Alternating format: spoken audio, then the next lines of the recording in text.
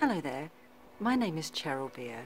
I'm the Creative Director of Sound Memory's dementia-friendly radio station. We create life story resources and environmental sound maps to help older people remember. We've got some amazing news. Thank you so much to the Arts Council of Wales who have given me a grant to further my development into environmental sound mapping. But why is sound so important when we're working with older people? When we have forgotten almost everything about ourselves, the sounds of our youth come back to connect us with a sense of self, because sound memory is linked to episodic memory and emotions. Imagine the peace and calm that the sound backdrop of your life might give you if there was nothing else that you could remember.